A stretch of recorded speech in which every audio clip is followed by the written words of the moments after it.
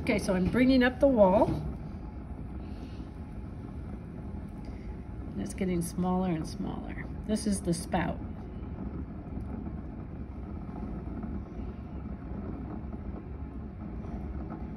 Okay, ease off. And then I'm going to collar just by wetting my hands and just slowly pushing that in.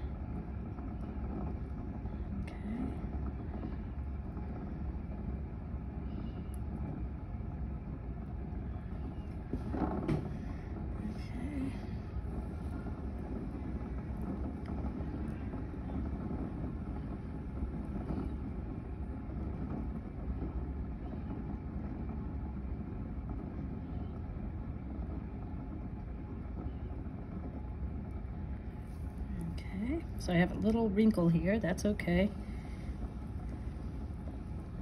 I can straighten that out.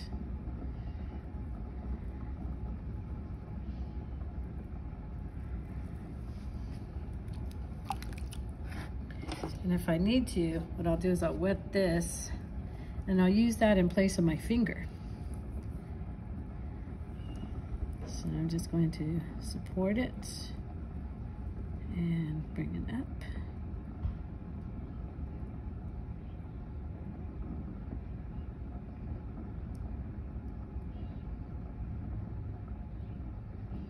Okay.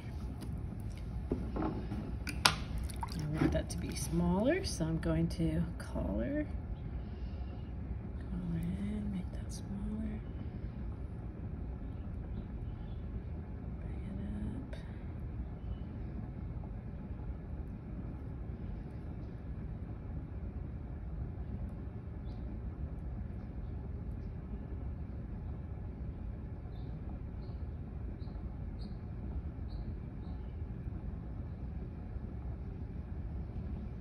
Okay. When you collar it in, it gets thicker. So I'm sticking my little finger down there and trying to thin the wall out slightly. Okay, went out a little bit there, flared out.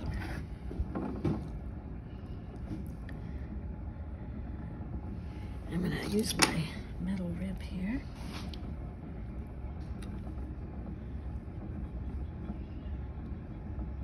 Instead of my finger. Just apply pressure.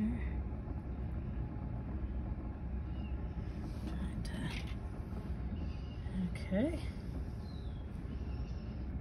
Smooth that out. And I like the proportion. I like how tall this narrow part is compared to down here, right? So I'm going to put a groove in here and just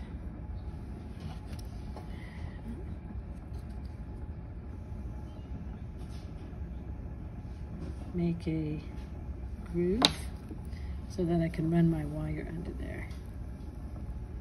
Okay, actually I think I want to make that a little bit smaller.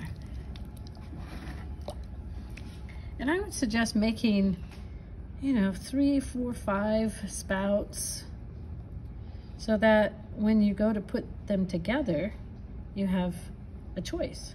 You can choose different ones. You can look at the size, the shape.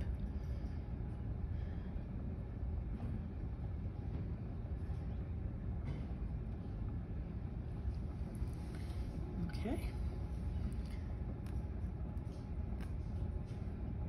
Just going to smooth out that lip, compress it.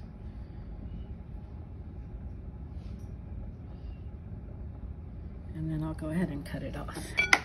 And now it doesn't matter if you cut through this one because you want it to be hollow anyway. So I'm just going to pull my wire through. Okay.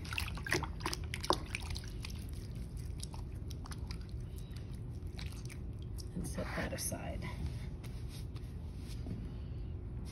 Let me dry your hands.